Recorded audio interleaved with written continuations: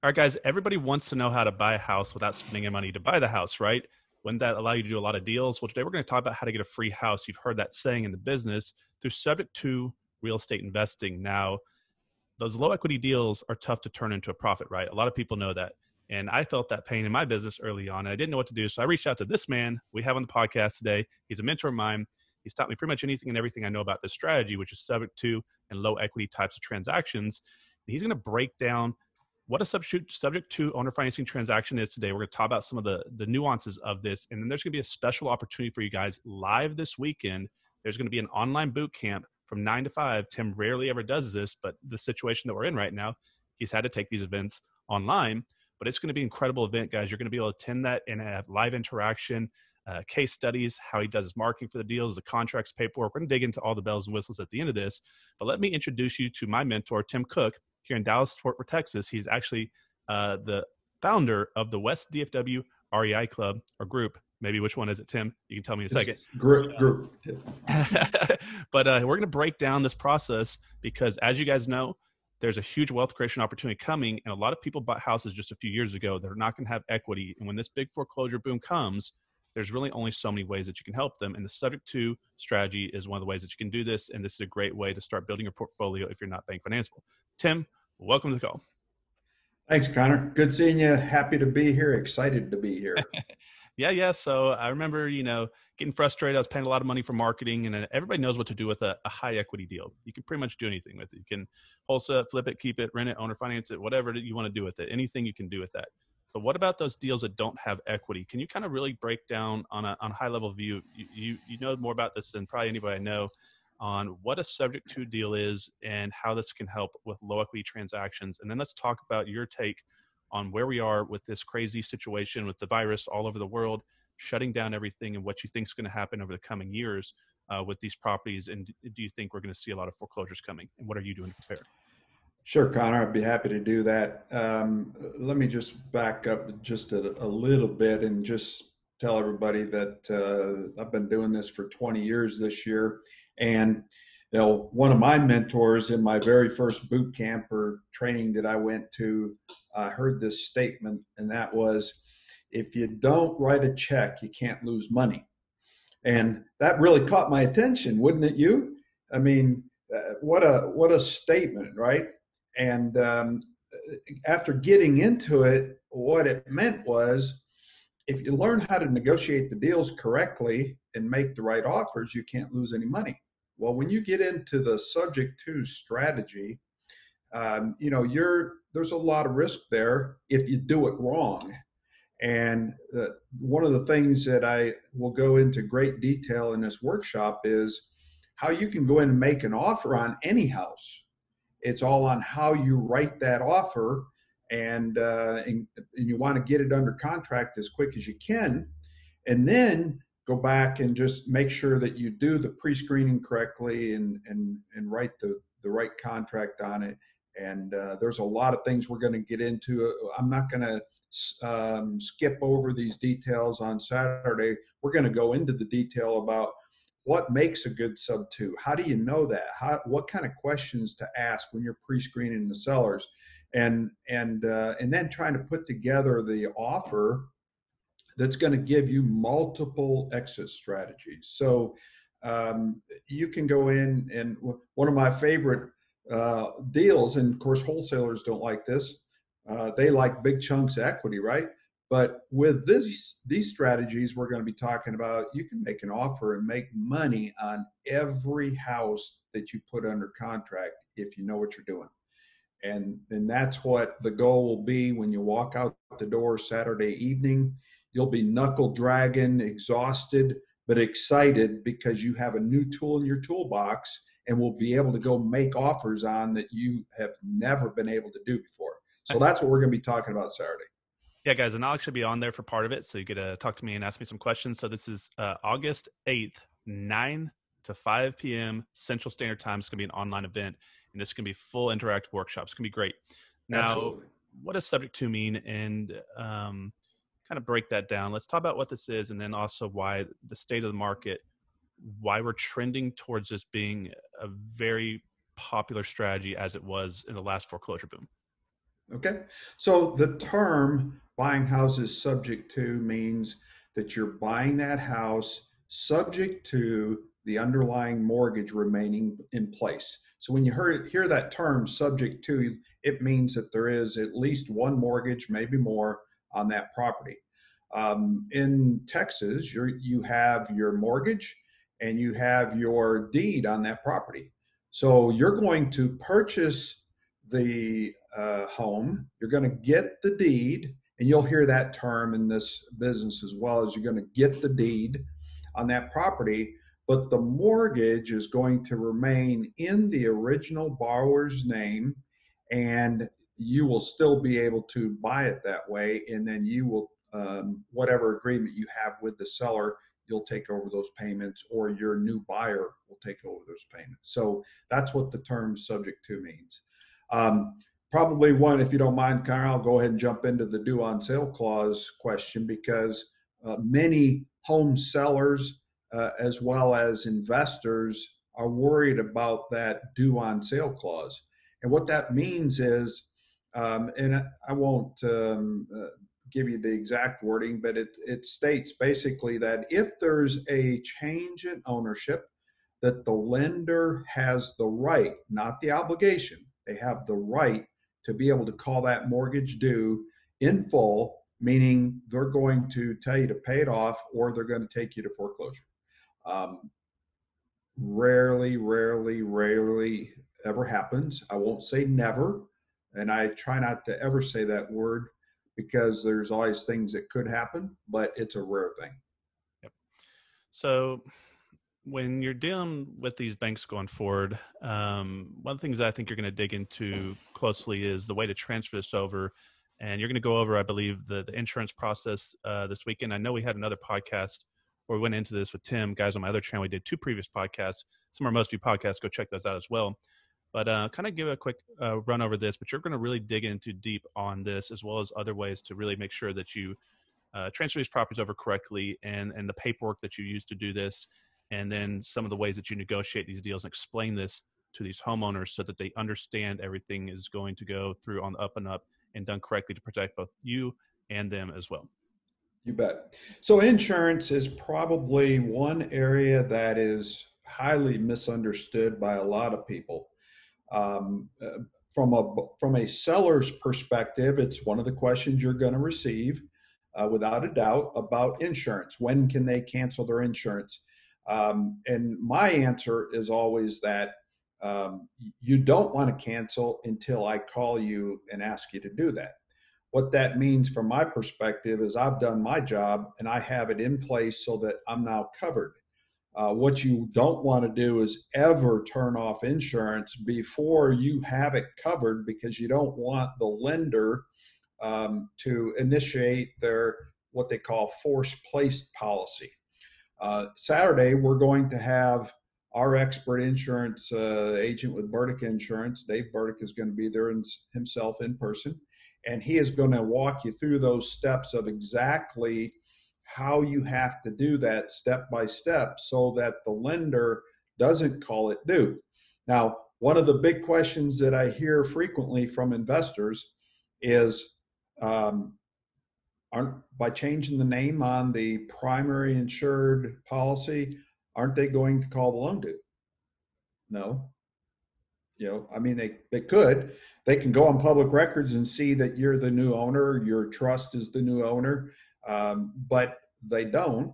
All they care about at the end of the day is that their asset is insured and they're receiving the payments. So again, we'll get into it in detail. There's a lot of steps that you want to go through to do that insurance change correctly, and you do not need to be unclear to the seller. The seller has to be on board with what you're doing, and so does your insurance agent on what you need to do. Oh, by the way, not all insurance companies are created equal, and not all of them will. You laughing, Connor? Not all insurance companies will cover these types of deals. So you want to deal with the correct insurance agent that knows what they're doing, not one that says they know. They need to know what they're doing. Okay, great, great. So I'm just curious to know. So, over the past 6, 7, 8, 9 years, the market's been extremely hot, which means there's deals are hard to find, but there's money everywhere in the marketplace. Now, as this turns and we start to see all these deals come in the marketplace, it's going to be that there's deals everywhere, but money's hard to find. And one of the big benefits of doing the strategy is it's not very capital intensive. You can actually take a free house, but you're going to talk about different case studies and digging in the numbers because you don't always want to take over every free house, which I think a lot of investors don't understand is it's so difficult in their mind to get someone through the negotiation process to do this with them that they just think if they're going to do it, it's one they could take over. So I know you're going to dig into that in detail, but I know that you've been doing this for 20 years, living through the 08-11 correction and seeing what that did. Can you kind of give your take on what it was like with this strategy in your business during that time and what you are expecting to see during this correction? Because I hear lots of different people give different opinions, but to me, I don't see it's possible. We don't see a massive foreclosure wave, whether it starts kicking in into this year, middle of next year, following year, the year after that. It's just the music will stop playing, these extensions, these backstops, the money's going to stop going. And when it does, it's going to be a flood, in my opinion. So you and I think an awful lot alike, Connor, in that regard. I've been on several of the calls where nationwide economists get on, and they make their predictions about the market not going to be the same as it was in an 08, 09 time frame and how things went there. I don't know. I'm not that smart. One thing that we do know about COVID is we don't know anything, right? It makes up its own mind, does its own thing, and that's how things are such a big mess. I don't have a clue what's going to really happen to the market based on what I see happening. The fact that we have record breaking unemployment rates and record breaking COVID numbers and not getting any better in a lot of parts of the country and of the Metroplex. I mean, just DFW alone is not doing so great. So a lot of those people are, if we don't get back to work soon for those folks, there's going to be a problem. And, I certainly don't wish bad on those people, but when they call for help, I want to be ready to help. And that's what I think that the audience here should be thinking too, is that they should be standing by, have their tools sharpened here, and know how to go about using them. I do believe that it's not going to be much longer, and we're going to start seeing some of those people stepping up and looking for alternatives. The government subsidies are running out, unemployment's running out, and for many of them, I mean, think about all the businesses that have permanently closed that have been around for many, many years. Those people need income, and they currently don't have it. So I think we're going to be ready and stand by to help them provide solutions. And that's what I hope everybody on the call here understands, is that you're offering a solution. You're not taking advantage of people. You're offering a solution to people that need help. They're looking for a way out. They're looking for a way to protect their credit. They're looking a way for, to get rid of the debt and move on to the next phase in their life. And that's what we do. Well, a lot of people are going to get foreclosed on. There's going to be a lot of people with bad credit, and the traditional financing route's not going to be available for them. And also, I hear all the time, as you run your club and you've been working with investors for a long time. A lot of times, you talk to people and they're like, "Oh, I'm only wholesaling and flipping." You ask them, "Do you want to start buying rental properties?" And they say, "Yes, of course," but they say, "I'm not financeable." Right? They're trying to get to that point, but they don't need to be financeable to be able to do this strategy. Can you kind of explain why that is the case? And Absolutely. This is a great strategy for building a portfolio, whether that's a rental or an owner finance portfolio, because your credit doesn't matter. It's not affected, it's not impacted. Using this kind of strategy has allowed me to keep my 838 credit score that I've had from day one. I bought one house for my business with my personal credit because I've learned these strategies and others. But this is really one of my main buying strategies. And you don't need the credit because there's no credit checks done. It's not any ding on your credit. And because of that, you have unlimited buying power. Your only limitation is you. look in the mirror and ask yourself, what's my limits? Because that's really it. How fast can you market? How fast can you respond to the sellers? Pre-screen, write contracts, make offers, close them, and implement your exit strategy, whatever that's going to be. Buy and hold is a great strategy when you buy subject to, but you also have a huge opportunity, which is another whole class in itself when you start talking about owner finance wraparound mortgages.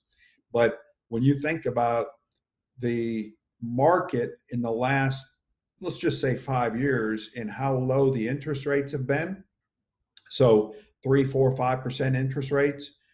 If you take over those mortgages subject to, and then you sell those on wraparound mortgages at 8, 9, 10%, man, what a cash flow that's going to be for you. So just a huge opportunity.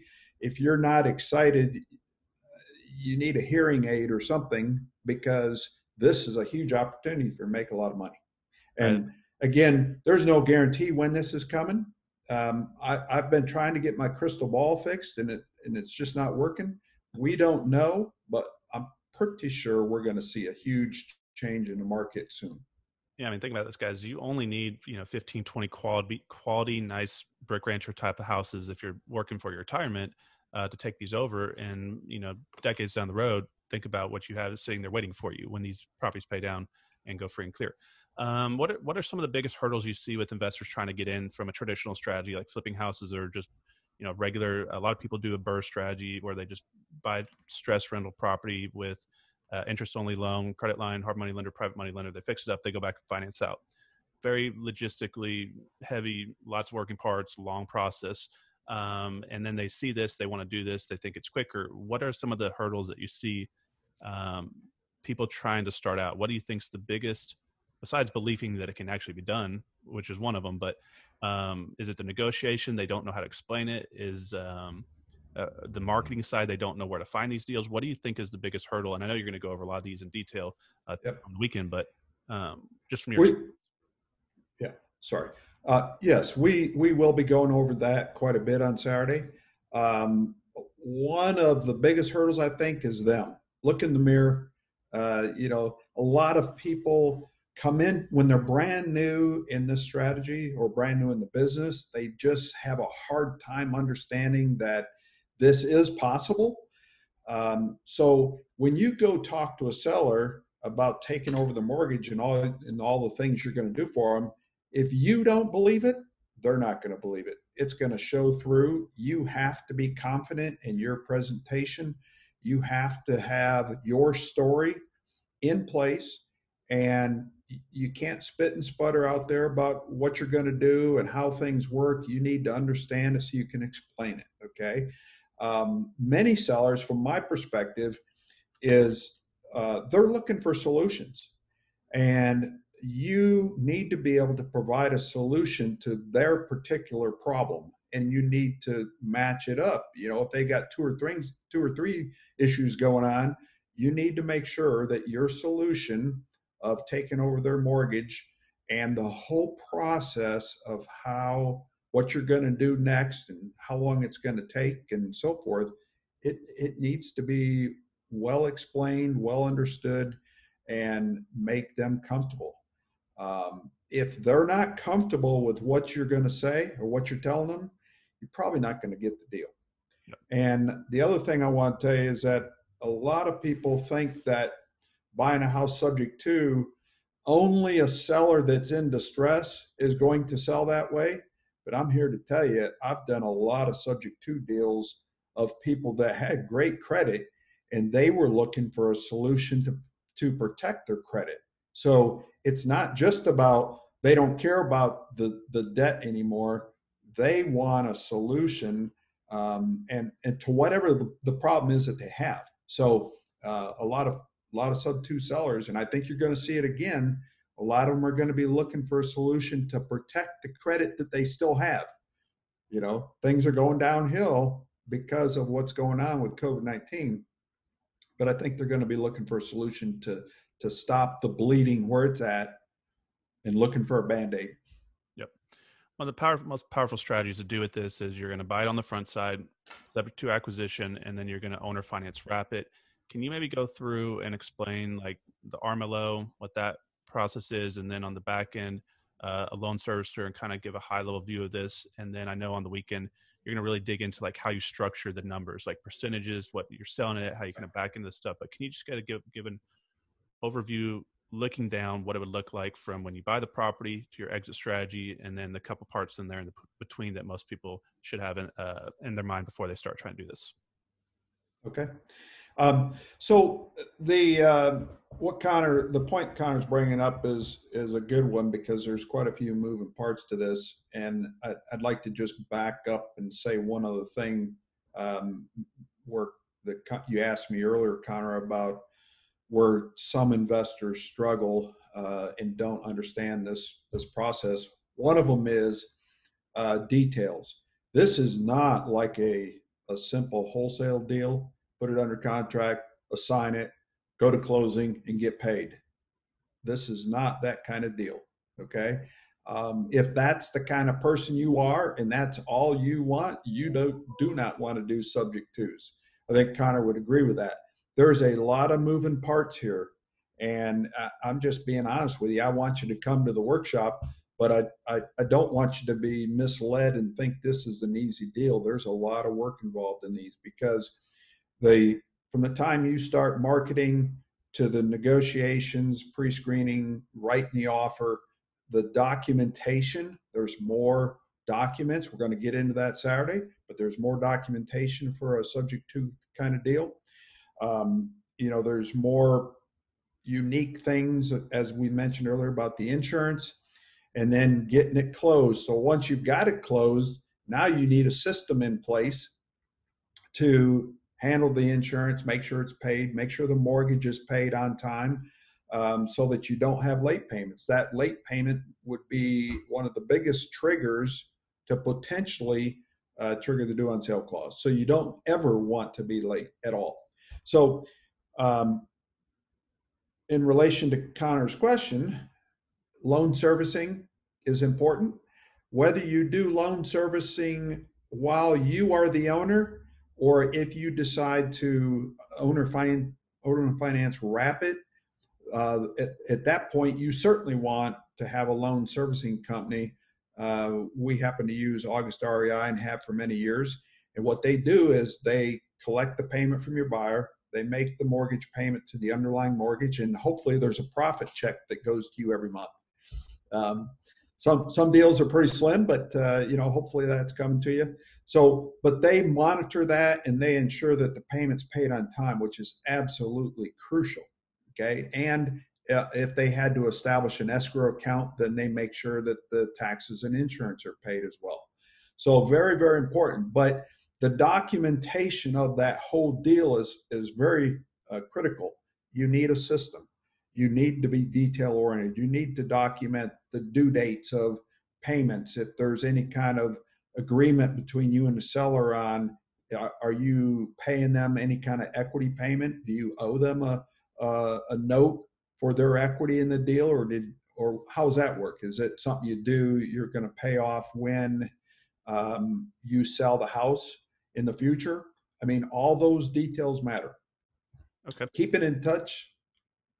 What about the RMLO? A lot of agents or a lot of investors always ask me about this. And then after we talk about the RMLO, let's kind of talk about kind of way you look at a deal, because some are going to have repairs, some are not going to have repairs. Some are going to cash flow a tiny amount, some may cash flow a lot, but some may have equity in the property even though they don't cash flow a lot. And just I'm sure people want to kind of see inside your mind a little bit how you look at those types of deals. But let's talk about the RMLO process first, and what that is, and why an investor should use one. So the RMLO comes into play when you are going to owner finance that home out to your new buyer. So let's say you bought that home for $100,000. It's got an underlying interest rate of 3%, and now you're going to go sell it for $150,000 at 8%. So Dodd-Frank changed some rules a few years ago, and to protect the consumer, the buyer, we now need to use an RMLO. there's a lot of um, uh, if this then that kind of rules on whether or not you need the RMLO for one deal a year, 5 deals a year. I just recommend everybody that implement the RMLO. That way you're covered. And what they're doing is they're verifying income on your buyer, they're verifying credit, they're verifying the ability to pay, and they get all the required documentation as if they were a conventional lender and or conventional buyer going to a bank. They get all that documentation taken care of for you so that you are out of the picture there. There's no way to manipulate their ability to pay. It's all done by them. And then all those documents are sent to the title company for closing. Um, and then once they're closed, then you pay a fee for that. There's a couple different companies here in the Dallas Fort Worth area that are pretty well known, and it really is kind of an insurance thing for you for the future to help prevent problems if you ever end up in court. If you start buying 10 properties or owner financing 10 properties a year out, you're going to need that RMLO anyhow. And if you ever end up in court, that'll be an important piece of that. Okay, great. Now let's look at how like to back into one of these deals. So obviously, we hear get the D, get the free house. That's not likely. Can happen. You pick these up with very little in them, but a lot of times you're going to have expenses. You're going to have maybe guess I'll let you write them off. Like back fees. Maybe let's talk about getting like an authorization to release information so you know what their loan is, because a lot of times they're going to tell you something that's clear. They may even think in good faith what they say is what they owe. Right. They're wrong. Right. Yep. and also by the time you get to closing, there could be more fees add up. So talk about the common fees as well as like how you look at repairs and all these that they should be aware of as they go into this, because as you get involved in the negotiations, excuse me, this can change quite drastically really quick on you. Sure. So the the bottom line there with a lot of this stuff, Connor, is pre-screening. I mean, it's one of the things that you as a subject to buyer need to really get your arms around and pre-screen thoroughly with the seller on what is owed on that property. And of course, you can't just call the mortgage company. You have to have that third-party authorization, or you can jump on the phone on a conference call with the seller and give them a list of the questions that you want to ask and have them ask all those questions live on the phone so that you hear the answers firsthand. Very important that you understand what you're getting into. Now, I'm not one to worry about nickel and dime fees and stuff. If I'm, as long as I understand the ballpark on it, then I'm good. So I don't care about a bunch of little stuff. What you do need to know though is, are there any other liens on that property? Is there any IRS liens? Is there any mechanics liens? Maybe they had the roof replaced and didn't pay the contractor. That's where your title company is going to come in. You're going to want to get title work done. As soon as you get that contract signed, get it over there and let the title company pull title on it and verify and confirm what kind of liens are against the property. So regarding repairs, though, as Connor mentioned, there's I've never done a deal yet that I've been close on rehab costs. I'm sure you know what I mean, Connor. I mean, there's always the unforeseen. Now, I'm a little fussy in my repairs, so I spend a little more money on my houses in making them nice.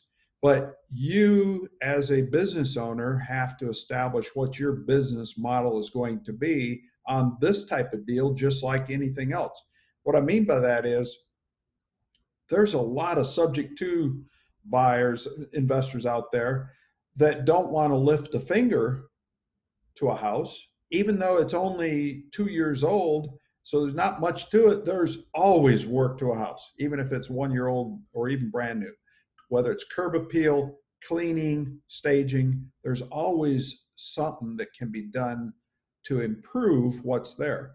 That's a decision that you're going to have to make on how much you want to spend on it. That needs to be a part of your analysis and taken into consideration. Getting into some of the low equity homes, and still needing repairs. We're going to get into this really heavy on Saturday to talk about low to no equity deals. I've done a lot of deals that a lot of investors would never take on because on the surface it doesn't look like there's any equity. But if I can go in there and determine if I don't want to spend money on it, I can offer home a work for equity kind of deal. So many homeowners, owner finance owners, want to do the work themselves. They'd much rather go in and paint it the color they want, put the countertops in that they want, do the bathroom the way they want. So what does that mean to you? It means that you don't have to ask as much, or maybe you don't have to put money into it because they're willing to do it. What if there's no equity in the deal? What if you buy a house that's worth 150 and let's say they owe 140? Well, that's no equity to speak of. Let's say it's 145 even. Most people are going to turn that down. But in this business, we're going to talk about this Saturday. I'm going to show you how you can increase the value of that home by the way you market it for sale, and still be able to make money on those houses. And if you don't, I'm going to show you how to negotiate that contract so that you can't lose money on it. And we're going to get into deals like that. We're going to talk about those because a lot of people think, oh, that's not a deal. Well, I'm here to tell you, I'll show you some ways that you can still make money on those things. Let's dig into this event here. You're going to do a 9 to 5 all day boot camp here on Saturday on August 8th. And guys, if unfortunately you don't come to this podcast until it's after this time, there's going to be a link below here as well that you can watch the replay. Now, the big benefit for hopping on the all day workshop, for one, I'll be on there. You can ask me questions and you can bring your deals. You can bring your personal questions. You may be involved in a deal right now, and Tim may be even able to walk you through it. So there's going to be a lot of benefit to be on at live time. But let's start. Kind of give me a walkthrough what the day is going to look like. You're going to start in the beginning and go throughout the day, kind of touch on what you're going to go over. And because guys, Tim used to not do this on the internet, and it was a big deal here in Dallas. A lot of people go out there to his events. He'd do a couple times a year. And now because of the situation we're in, and he's going more tech, now all year around the country actually have the opportunity to do this and get to learn from Tim, which is a real thing.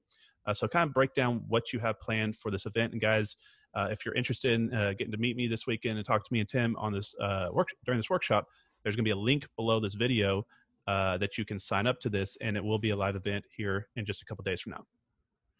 Thanks, Connor. The link Connor is referring to will have this agenda in it for Saturday.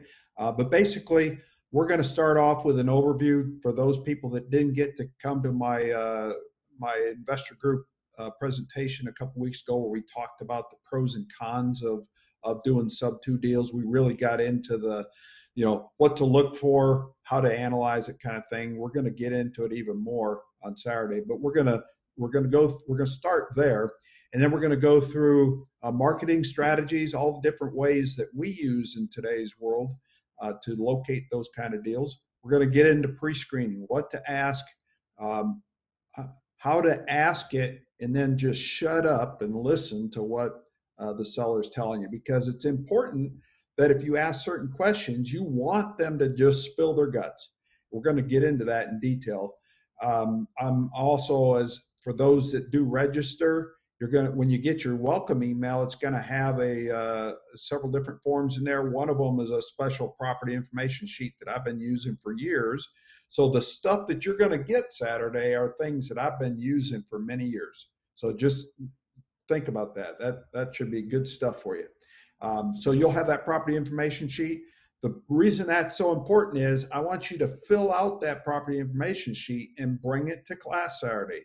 We want to be able to do as many of those deals in the class. If you're willing, we want to break them down, analyze them. Is it a deal, not a deal? Why is it not a deal?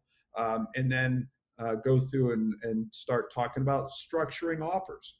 We're going to talk about multiple offer strategies. I rarely submit more or less than 3 offers. So we're going to show you all the different ideas, different ways to approach it, and what it means on all these different offer strategies. But this is going to be a big part of your success in getting these kind of deals under contract. We're going to go through the steps, step by step, of a sub two deal. I'm going to bring some of my own deals. I hope you bring some of yours, and we'll go through those. So that's the case studies. Exit strategies. We're going to sit down and talk about, depending on what the deal is that we're presenting to the class, we're going to go through and talk about what exit strategies are best for that deal. You don't ever want to go into these kind of deals without having multiple exit strategies, because things don't always work the way you want. Who would have ever expected COVID to hit a couple months ago, right? So if you're not thinking about COVID as part of not only your buying strategy, but your selling strategy or renting, you better be thinking about it. With evictions the way they are, with foreclosures coming, with the foreclosure moratoriums, things on hold, you better be thinking about both the purchase and the exit strategy related to COVID. And you should be keeping up on what's going on due to COVID. We're also going to be talking about the insurance. I mentioned that earlier. We're going to go through in detail and explain how that has to be done. We're going to talk about, how do you talk to the mortgage company? What happens if you buy a subject to deal and you have a fire? This is a real deal, guys. I had one. So I'm going to walk you through how that happened, what transpired. My seller, was in Okinawa, Japan. So we're going to talk about communications and how that all transpired and what the outcome of it was. We're going to talk about forms. You aren't going to believe this. I can't believe that I am doing this, but I'm going to include, I don't know how many it is, Connor. It's probably 8 to 10 of the actual forms that I use: contracts, disclosures, CYA letters, all that stuff. The real stuff that I use in my business, I'm going to provide as part of this class at the end of the class. So you got to come to the class in order to get that. We're going to talk about communications with the sellers after closing. You think that's going to be important? I can tell you that if you don't have a good relationship with the seller in this type of scenario, it's not like a wholesale deal again. Wholesale deal, you go to closing, you'll never see them again. It doesn't matter. Subject to deals, you're now a family. You have a long-term relationship, and you need to make sure that you treat them that way, and they need to understand it, the importance of closing it. Remember, the mortgage is still in their name, and that's the thing they have to remember. So we're going to talk about how to help that communications along and keep it in place and help you be successful. Then we're going to get into the closing day, how to ensure that the deals close. I have never in 20 years had one of my deals fall apart at the closing table. And there's some reasons for that. We're going to get into that detail on Saturday so that we can make sure that you don't have that that issue at all. And then testimonials and reviews. We're going to talk about the criticality of getting that testimonial or that review done as soon as possible, not a month later, a year later. Kind of, you're smiling. You want that review done, and it's challenging. And we'll talk about some ideas on how to do that. So that's kind of a quick overview. Again, it's all on the link below this podcast, and you can go see and read that stuff for yourself. Yeah, this is going to be an incredible event. And a lot of you guys, you're dropping a lot of money. You're spending a lot of effort on your business, on marketing for deals. And you're flipping houses, wholesaling, buying rentals. But you come across these leads all the time. And what you normally do is you trash them or you refer them to a real estate agent. This is a way for you to start building equity and building cash flow without having to take on a lot of risk. Now, what I'm surprised that you're doing now, because you didn't used to do this, is you're giving out your paperwork. And really, as you guys know, in real estate, you're only as good as your contracts. And I know when I went to Tim, because Tim's one of my personal mentors, I think you tried to sell me your contracts for like $3,000 when I started out. So he should have been more. I would have paid it, like, to be honest. Because think about it. What stops people from doing things all the time is not having all the pieces of the puzzle. And so a lot of times people don't go and try to make these offers because they don't think they can go through with it because they don't have the paperwork in place or they don't have That's right. the basics. And same thing with the lease option strategy. I see that all the time where people just don't do it because they don't have the necessary paperwork, nor do they have it, nor do they want to invest. I mean, think about, guys, if you pay an hour for an attorney, what is that, like $300 to $500 depending? And if you're going to drop 8 to 10 documents, do the math on that. So that right there alone, in my opinion, is worth coming. Is there anything else, Tim, you want to leave as we close this one up? But guys, there's links below this video. We will be doing this live on the 8th from 9 to 5. And then if you unfortunately can't get there for the live event, there will also be a link down there with a replay that we'll add a little bit later for you guys. So the only thing I would say in closing, Connor, is that, I enjoy this strategy and I love teaching it too because it's so unique and has such a huge opportunity to help not just you as an investor, but to help so many sellers. There's so many sellers out there that are going to be looking for a solution. And, just a lot of your average investors that are wholesalers and stuff aren't necessarily going to be providing the right solution. I get a lot of leads come across my desk from investors on subject to deals that are trying to assign them. And I can tell you that some of the documentation and the way they've structured it is not good. And it just makes it hard. And I'm not sure that I kind of feel sorry for the sellers too, because I'm always trying to make sure they're protected. Yep. In 20 years of doing this, I've never had one of these deals go south on me. And I want to make sure that's true for you.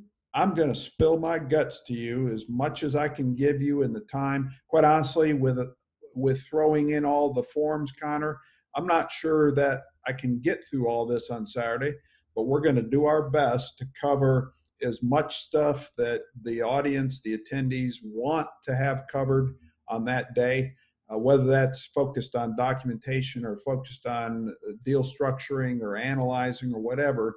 I have a lot of things I want to cover, but I'm going to really focus it in on what the students want to have covered. And again, I think we're going to be exhausted, knuckle dragging, tired, but excited at the end of the day because you're going to have a new tool in your toolbox. So I just hope that you take advantage of it and come join us.